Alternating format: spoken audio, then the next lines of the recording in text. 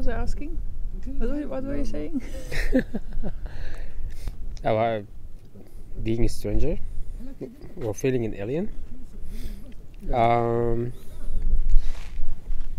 Yeah, I mean, like, I guess when I was like a kind of teen, or I was much younger, like I was deciding to find like my own space or my community, if I can say that.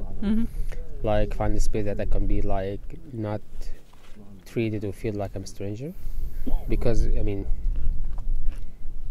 my color always still like I'm a different. So in school and everything, like I was treated differently. I knew that like I was different, and I was exposed to that all the time. Like every year at the school, in my public school, like they used to ask questions like, if you're not Egyptian, you have to answer this question. They take you away for like an hour, then everybody knows that you're not from here, and then the question starts from all the students, like, where you from, you know. So just always like this is like what the case. And I thought like, so when I first started to do painting, like I was really focusing on my identity, like as a Sudanese, and I was like really forming it to my work. And it's funny thing, like I did my first show in Cairo, and it was a painting, and like everybody came to the show was like asking me, where you from? Oh, your work looks different. Oh, you're from Sudan. That explains. And I thought, okay, that's why I'm here. I find myself, find my identity. And then when I went to Sudan, first time I went to Sudan was like when I was aware of things. It was like 2000, and it was really shock for me, because I would feel not belonging at all. So it's not my expectation. And also like I took a part of the show, and because my cousin asked me to take part in that show in Khartoum, so I applied, I did the painting, and I went there, and the curator asked me where you're from. Oh, your work looks so Egyptian, you're not Sudanese. So I feel like in both places that even they could not considering me like I'm from there. And actually I was talking to my teacher, and like he was a really interesting guy, and he's like a Libyan artist who lived in Cairo for like maybe 40 years, and that we had a long discussion about identity. And like, because I feel like I'm lost here, because I always thought like I'm belonging somewhere else, but when I was there I found out like I'm not even belonging there. So it's the idea of like being a stranger, or being not Be like water. Be like water. Be like water with the service. It was what said Bruce Lee, so you can match in every place. And actually what Ahmad Bamba said, I don't know. like his like religion is like water, like it takes the form of the land, of the service. So just the same idea, like be like a water. And I understand what you said about like Moroccan living in France. No, they are French from The Moroccan French? origin. But they have Moroccan origin, and this is the thing. Like if French, like I was born in Egypt, so I was like Egyptian culture, like I'm Egyptian. My birth certificate, I was born in Cairo, but I was all the time. I'm like I have a distinguished feature that tells like I'm not from there. So even they're French, but they have Moroccan have a Moroccan background, and but I feel like they have to go back home and then find the identity, you know. And then you find your identity was really like a small like surrounding, which could be like your parents or your mother. And also the families that forcing, like I was forced not, I mean I was not I was not allowed to speak Egyptian Arabic in my house when I was a kid. The only students Arabic, only our darja, like the food, everything have like my mother never cooked Egyptian food until today. So like you have two circles. Resistance, you mean? I mean, I don't know if it's resistance or just trying to keep the identity, you know, or just, you know. And so you have these two environments, like you go with your friends somewhere, but you're home with somewhere else. and then you just get lost in the middle. And once you try to form yourself, so either like you try to like really stuck to the original identity, or being like really like Sudanese, you know, or you're denying it. But then I don't know also the difference between being Sudanese and Egyptian. Well, it's a question of culture, but it's not in most of cases a question of religion. In Europe, it is a big question because you have not only different culture, you have another point of view completely different too. It's not only religion. No. I know. Of course, but I mean for French people and for European people, it's more. The difference is higher or bigger if you compare the religion, because then, at least in Spain, we have a lot of things in common with the Moroccan people overall. You know? Concerning culture, concerning language, concerning gastronomy, a lot of things. However, we have lost, and we see just what they see, is separating us instead of what we have in common. But then in France, between I don't know, since the 50s or 60s, the integration model it was you have to change your name, you have to take a French name. And they said that one of the problem, for me it's a stupid question, because for Spanish people, because I had a very good friend of mine in Lyon. He arrived in the 60s from Spain to France. And he told me, I remember when I was a child, how I was insulted by French children because I wasn't like them. And his name was Francisco, and now his name is François. And the name was Pinheiro, and now it's Pinheiro. Yeah. Yeah, but these are really different situations than what Amado is talking about. No. Why? Because French people think that it is enough to change your name, and it is not. Well, that's just as long a as you formality. look alike. That's a formality. No, but you like if you're coming from a different race, it's a difference. No, that's the problem. Yeah. They thought that the problem is you cannot convert into a French name Mohammed. It is not possible. But as you said, they didn't realize that it is not just changing your name that you are going to become a French citizen. So that's why a lot of people then the problem, because of course a lot of them don't want to be integrated, and then there are some policies that are against the integration. They prefer to keep them in ghettos, in not to integrate them. In Ceuta we have also some problems. At the end, what happened with politicians, they don't want to confront the problem. They just prefer to see as far as possible. Yeah. But that can be more dangerous, because at the end people don't feel like someone from that place. At least in France also there are people who has some success in business or even in culture. They are not considered they are accepted because they think that they are a little bit like them, no?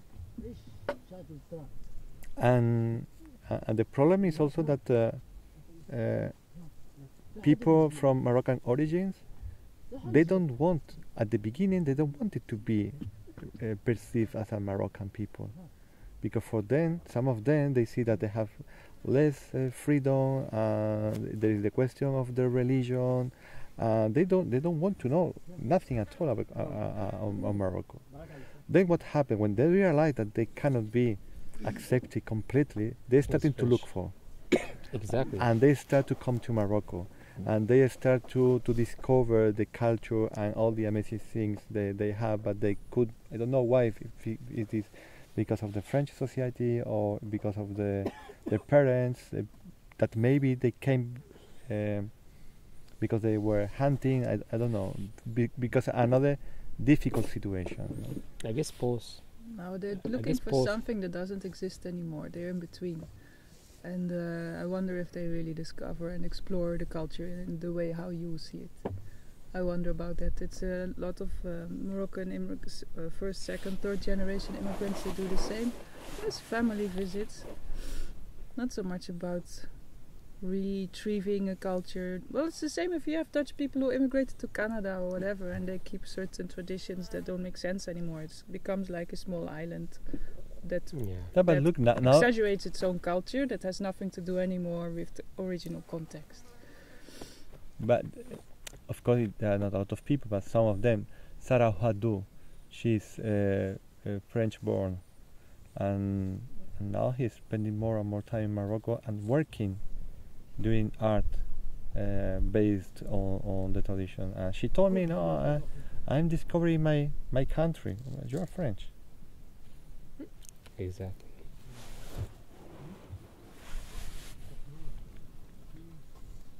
In Ceuta, we have a little bit of problem because in Ceuta, people used to say that if you are Muslim, you are from Morocco, and now it's more usual. No, I'm from Ceuta, I'm from Spain, but I'm Muslim.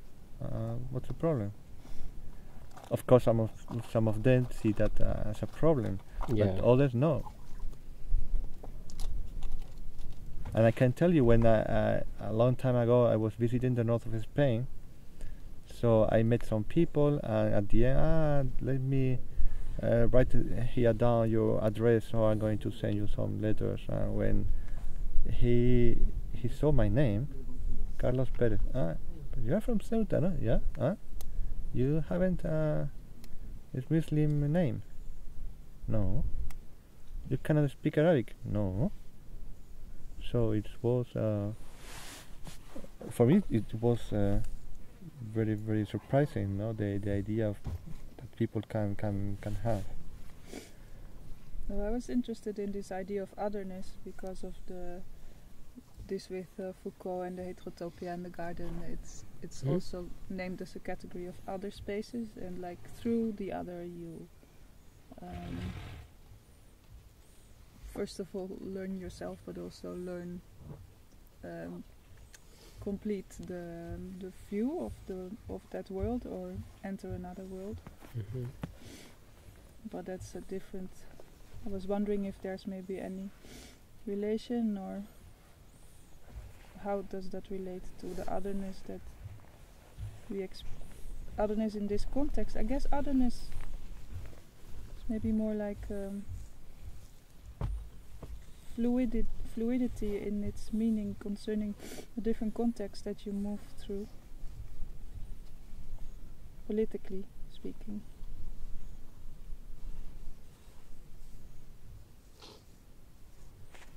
No, yeah, I'm a bit lost there. Then when it is completely different if because it is not about a nationality, but even if sometimes you have heard that I say I'm African. Identity is identity, not nationality. No, if I say I'm African, it is not just because to make a joke. I feel like an African, and I feel that my way of thinking and my relation with overall, because it's the nearest country, Morocco, is closer than the one from any other people in Spain. Because I have I grew up with that culture, not just in the other side of the border, but also in Ceuta, no? And sometimes talking with people from friends of Tanger and Tetuan, we feel that we have a lot of things in common in the way of thinking, compared even to the people from Rabat or Casablanca, because of the Strait of Gibraltar. No? But can't we have like identity cannot be? It seems to be such a narrow definition of the word. I mean, identity is many more layers, no? Many more. Yeah, but also maybe in some years what's going to happen with the difference between being from a country or being from Europe, which is a large. If Europe still exists. Yeah. But what I mean, I realized when I was living in Germany a long time ago, that we were in class people from different European countries and others from American countries. I feel the difference between Europe and Yes. America, no? Yeah, it's a different. So But the Greek community in New York, for example, maybe feels closer to a Greek person. no, but that's I different. wonder, actually. Well, that's also an interesting model of migration and how they deal with No, but identity. You can find people nationality. in France that naturally they tell you, I'm French from Algeria, or I'm French from Morocco, Mm. which is maybe a new concept of being from one country and another. Because it is true, when you don't feel accepted, you start to create problems. I remember an interview to Gérard Mortier. He passed away several years ago. He has been considered one of the most important director for opera houses in Europe. And his 2 last years he lived in Madrid. Mm. And at the beginning he came from the opera of Paris. And they asked him, why do you want to come to Madrid, which hasn't the same opera culture like in other biggest European cities? No, I just wanted to have the opportunity to live in Spain, to learn Spanish, and to learn more about this culture. That was an interview 2 or 3 months after he started to work, and he did that in Spanish. Mm. 6 months later, another interview, they asked him how he felt now. If he was happy to be in Spain, or many other things. But it was something I loved when he said, now I understand better European problems. You know, what? Mm-hmm. But you are living in Madrid. Yeah. But the problem, most of the problem we have, not the only, is that we don't accept something from the past. For him, the Renaissance, it didn't start in Italy. It started earlier in Spain with Al-Andalus. And because of that, we never accepted this period as an European period. Okay. So if Europe don't accept his Muslim or Arabic, as you want to tell, roots, we are not going to go forward. Totally. And that's something that maybe you can say from Germany, I don't mind, it's nothing related to me. But in Spain, I can tell you it is the way people think. The Islamic past is something that belongs to the past. It's like the other day with Yunus. What you see, it doesn't exist anymore. For them, it's just a building that someone built, but not anymore. The opportunity I have in Ceuta when I see Islamic architectural heritage, it is something that it is happening now. Mm-hmm. And it is the same thing when you visit some places here in Morocco, that it didn't belong to the past, it is from the present. So, but in Spain, they don't care because also, well, it's more complicated because of the relation between neighbor countries. But concerning what is happening in Europe with the terrorism and how people try to confront people one to each other, it's the main problem we have now. Because we don't accept the other.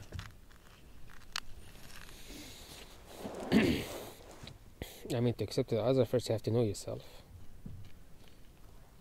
Yeah, and then who to we understand are, the other. who we are, especially in Spain or in the south of Yeah, Spain, or on the half south of Spain, if we don't accept our Muslim roots. exactly. So if you don't accept yourself, that's what I say. So how- Like you have so to know yourself first. It's like the cases where immigration in Europe, they are Muslim, but they don't accept Moroccan. It's in Ceuta. In Ceuta, the more racist people you can find is Muslim people from Ceuta against Moroccan people. Oh, you people from Morocco, go away. Yeah, we're European now. That's funny.